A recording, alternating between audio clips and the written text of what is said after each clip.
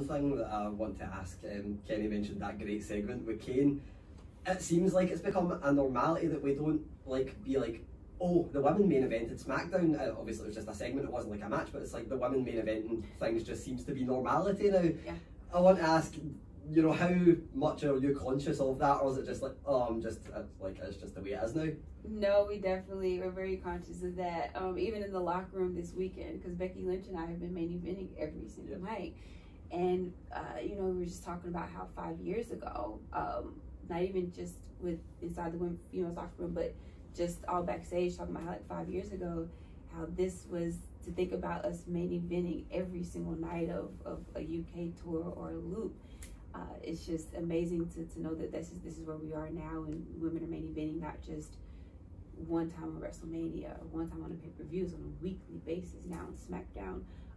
But I'm just blessed to be in this position, because there's so many women that came before us, even in the Divas era, they laid this foundation, so that we can come through and now benefit off of that and be able to show that we are the main event. And it's not just because we're females, but it's because of our talent, and it's not even being questioned anymore. And I love the fact of, you know, the firsts are always celebrated and celebrated first, but now I love that it's now becoming normal. It's the norm, where people aren't questioning it as much, or even just celebrating it as much, because it's just the norm. You hear that the women are the main event, and you're just like, yeah, of course.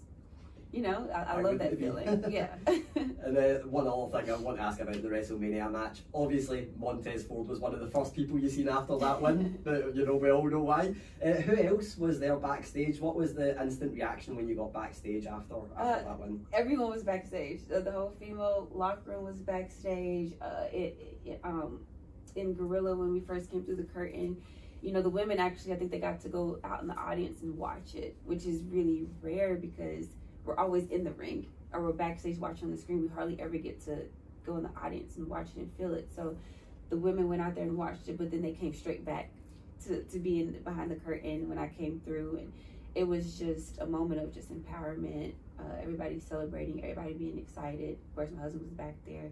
TJ was back there, who was our producer, who was amazing.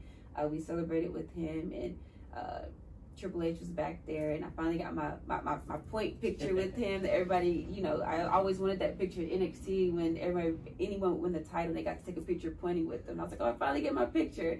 But it was a celebration. My whole entire family was there.